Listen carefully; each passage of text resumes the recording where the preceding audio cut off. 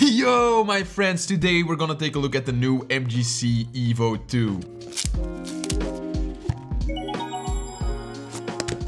Revolutionize speed cubing. We'll see if this actually revolutionize. Let's discover today if this actually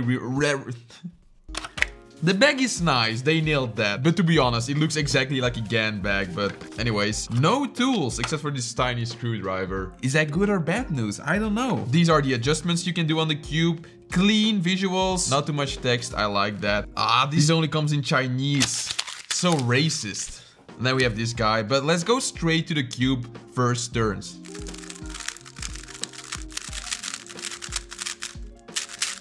Interesting. This doesn't feel as bad as I expected it to be, because I've read some things online, I've seen some videos. Most of it was pretty negative, but this is doable. By the way, the real name of this cube is the MGC. Pablo, that was funny, right? Now, before we're gonna discover more about its performance, I first want to look at all the features the cube has.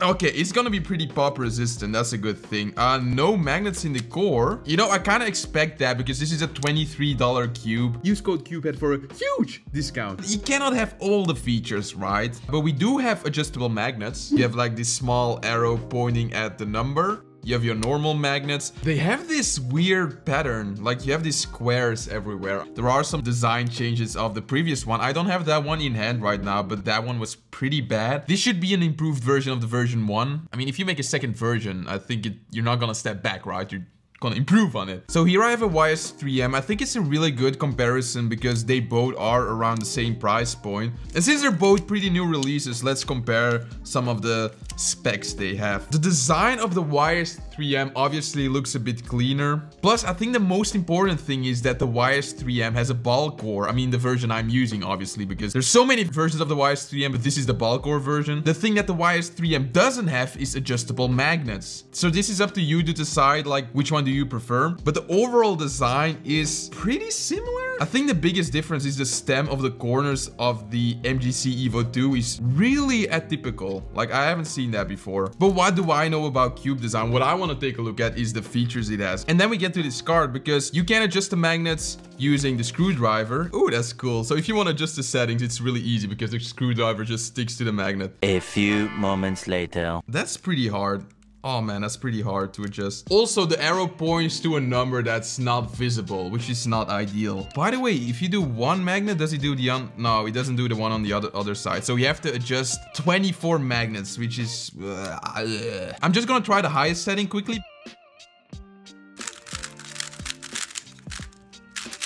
The strongest magnetic setting is actually okay. For example, the standard setting of the WRM V9. Yeah, the standard magnetic strength of the WRM V9, which is not adjustable, by the way, is stronger than the highest setting of the MGC EVO 2. And then you have a dual adjustment system, which you can do by hand. The MGC EVO has 11 tensioning levels. Open up the center cap and use your finger to switch the tensioning easily. We're gonna figure out if it's actually easy, because I don't trust that. This looks pretty not easy. Oh, interesting. The MGC EVO has a proper core specification for most cubers. You don't need to do lots of complicated tensionings on the core. So this isn't a dual adjustment system. You just have tensioning.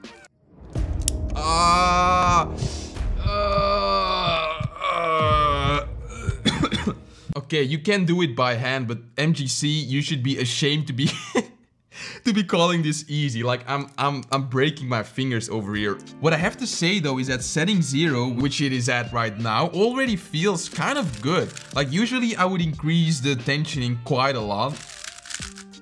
For this one, actually, I'm not gonna change too much. I'm just gonna check.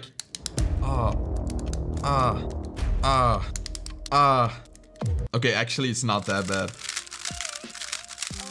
You have 10 settings, and even increasing 5 settings doesn't make a huge difference. Huge discount. Which is a good thing, because you can really fine-tune the settings on this one then. I really was too hard on MGC. The adjustment, if you have the correct way to do it, which is basically like, you see this star, right? Basically putting your fingers in between the two ends of a star, you can really grip it and just turn it. It's actually okay. I give it a pass. So the cross in the compression system has one arrow, and it points at the setting the cube is currently set at. You can twist both ways. It's only tensioning. Oh, the center caps are...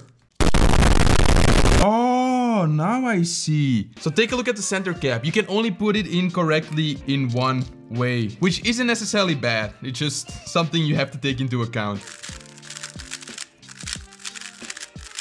So this is the highest tensioning and it is still doable. And it is noticeable that the first setting is faster than the highest setting. I think MGC really nailed that because usually, let's say a GAN cube, if you set it at the loosest compression and tension, no one's gonna be able to use it. But I think we will find people that will enjoy setting number 1 as well as setting number 10. So that's really good. I don't understand why the cubicle was so hard on it. I just didn't have the greatest experience with this cube. But let's actually check the corner cutting. Normal corner cutting is totally fine. It feels a bit blocky though. It's not as smooth. Like, say if I do a corner cut here, it snaps really smoothly. But this, you can corner cut, but it feels harsher. That's for sure. Is this a difficult corner cut? Reverse? Let's see. You should be able to do this, right? Yeah, it does that. It doesn't do this. That's probably where the issue is.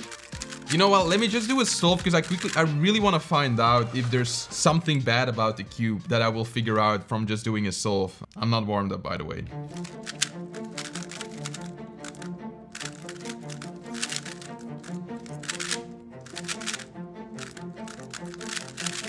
Okay, I totally messed up this solve, but so far nothing too noticeable. Alright, so I've been doing some solves on the MGC EVO 2 and this is kind of my review because it is pretty easy to figure out what kind of cube you're using even after just doing a few solves. And also, this cube out of the box already feels pretty good. Like comparing that, for example, to a Moyu cube, when you get it out of the box, it feels really dry and usually way too fast. Like the V9 was like, no one could use that. The MGC EVO 2, you can actually use out of the box. It feels kind of looped, it feels good. Personally, I would add some weight 5 to just make it slightly more controllable. But when I watched the cubicles video, I assumed that no one should buy this cube because it just wasn't good. This is one of the few times I actually disagree with them because I think this cube actually has a market. The MGC EVO 2 is a way lighter cube. It turns way lighter than, for example, the new Moyu cubes.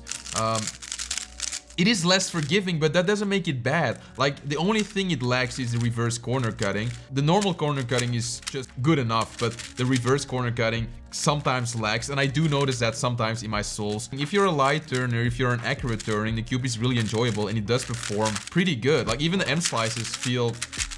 There's nothing wrong with them in my opinion, and for $23, I think with the features it has, perhaps having a ball core would make it better, but I don't feel like it's missing. It's a light cube. It is really enjoyable to turn actually because it's that light. It feels pretty premium. The plastic is good. I think there's a market for it. If you're a light turner, if you're an accurate light turner, you will like this cube. The adjustment system is really easy. It won't break the bank. Even if the cube is not that forgiving and if your turning style isn't that accurate, it might actually be a good practice drill to be solving on this cube and just like make sure you're turning accurately, like you align the faces with every turn you do. Perhaps my turning style is more accurate than Phil's was when he reviewed this cube. No amount of features. But I would say it's an okay cube. Personally, if I would decide between the YS3M, the YS3M ball core versus the MGC EVO 2, I would go for the YS3M.